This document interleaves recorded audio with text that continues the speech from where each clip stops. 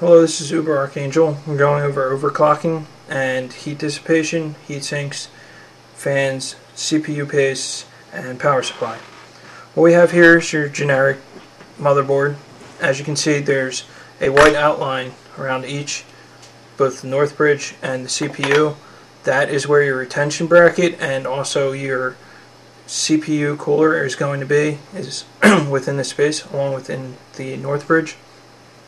If you can see the RAM, there's very little slot and very little space in between the slots to have heat dissipation, which creates a major issue when you're trying to cool the RAM.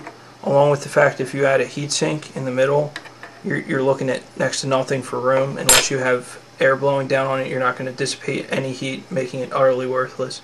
If you look at the north bridge is actually basically the same as a CPU, except it's a little bit bigger, and it controls your voltages, your sound, your video, that kind of stuff.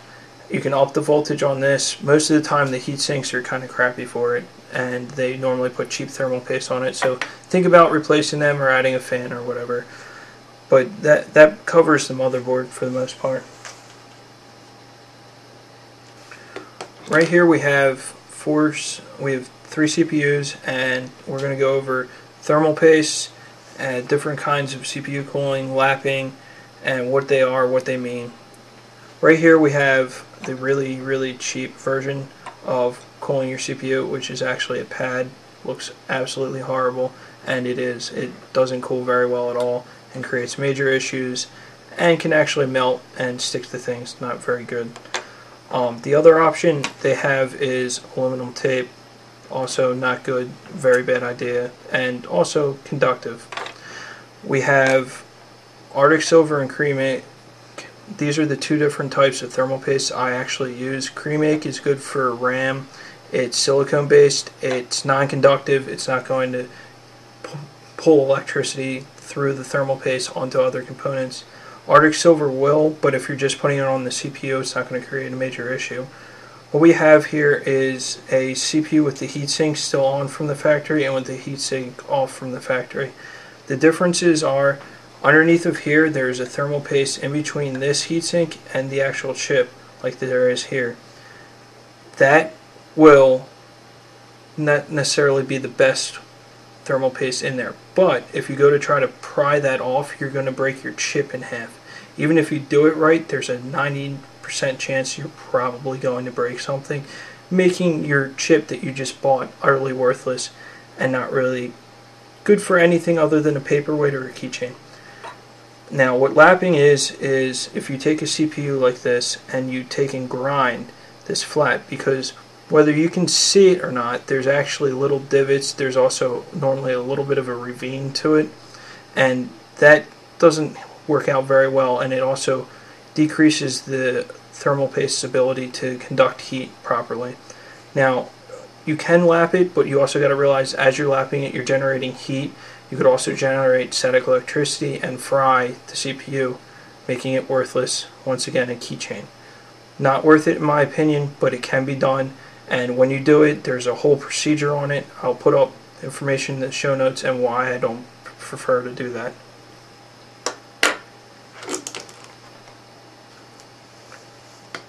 What we have here are several different types of heat sinks. They're all done with different methods in mind when they're actually using them.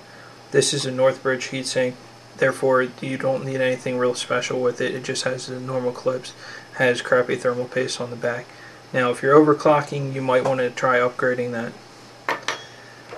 What we have here is an original Pentium. It used to have a clip-on fan across here and it would spiral in there. But the fact of the matter is it pushes air out through these fins, which is the way most of the cooling is done now for CPUs, is they push the air down and out against the CPU trying to cool it.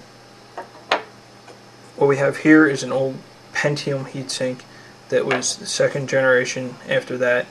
Normally have a fan on top, helped cooling a lot. This is actually a old heatsink for Northbridge or for a really ancient CPU. You can actually cut this in half and use it for RAM, but remember, if you're going to do that, use a Cremake with it so that you don't have electrically conductive thermal paste on there. This happens to be an example of a flower type pattern on either end here. That helps with cooling, especially when doing it with fans, because it happens to follow the same airflow that fans normally do. And this is a really good heatsink. You probably can't see it very well in frame. I'll try to zoom in and get a capture of it later. It actually has little ridges on the actual fins, improving the cooling very much so. Right here is an example of just a cheap heatsink, but it's got a whole lot of surface area. The more surface area, the better the increased cooling you're going to have. But remember, you always have to have airflow flowing across it to increase the cooling to a level that's normal for the CPUs nowadays. And what I have here is an aftermarket GPU cooler. It actually uses heat pipes which run along and are connected to each one of these fins, and they're connected on the back to a copper plate that touches against the GPU using your Arctic Silver thermal paste, and will cool or heat the pipes, and the heat from the pipes dissipates down each pipe equally and then gets cooled by the fins. This model happens to be great for the card it was designed for. I tried using it for a more powerful one, didn't work out so well. So what I have here is a regular computer case. It's a cheap case, it cost me $50. The thing is about it, it can beat a $300 case when it comes to cooling. The reason why is I have a fan up top here that I actually pull the hot air out this way, because obviously it's going to be standing out. Hot air rises. Common sense would say have the fan up top pull the air out. Then you have this fan on the side. This pushes air directly down on top of the CPU fan, thus making it a very good cooling side panel. And then, of course, if you have a stand-up cooler, you will need a fan back on the back and a fan on the actual heatsink, and they both blow out the case because this is the hottest component. You want to get the hot air out of the case, the cool air in the case. This case, $50, comes with a power supply. I don't understand why people pay $300 for an all aluminum case when my air cooling beats their air cooling in their case. It doesn't make any sense. So when you are getting a case, that's what you want to look for. You want to look for front intake ports. You want to look for a rear 120 millimeter spot to be able to put a fan for exhaust.